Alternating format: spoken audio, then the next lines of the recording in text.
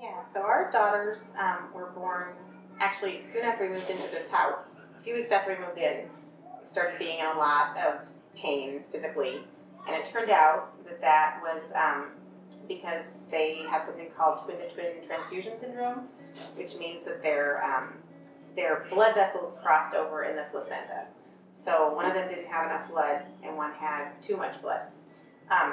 So they had to be delivered at 27 weeks gestation. And my daughter Anna did fairly well. She was in the NICU for a few months, but she had, she was fairly stable for most of that time. My daughter Maren had a much harder time, especially in the beginning.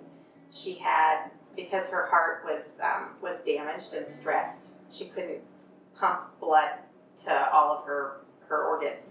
So she went into renal failure, and actually no one expected her to make it. They thought that she was not going to survive that first week, but eventually she made it, and she came home with a lot of support. The first winter she had a doctor's appointment almost every day.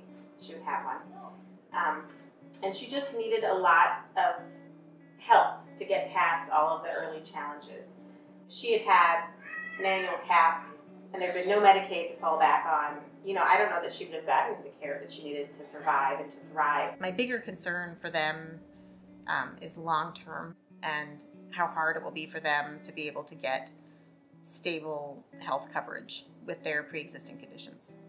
Maren has a history of serious heart and lung and kidney disease in addition to the prematurity. So I think that she would be basically uninsurable. And it's hard to think about why, I just can't see why we would make that decision to deprive children of that. So, yeah, sorry. This is emotional for me. This is emotional. And it is. It's real kids. It's real kids, and healthcare is personal. I asked for people to submit their healthcare stories to me, and there's a part of your letter that I wanted to tell people about, and that is, I think you said, I wish every senator could come and sit at my dining room table and look me in the eyes and tell me how much my child is worth. And I just wanted to be a senator who comes and sits at your dining room table and says that Mari and all your children are priceless, and all Wisconsin's children are priceless. Thank you. That means a lot to me. So, invite me. Thank you. I really appreciate it. And your story is part of that fight.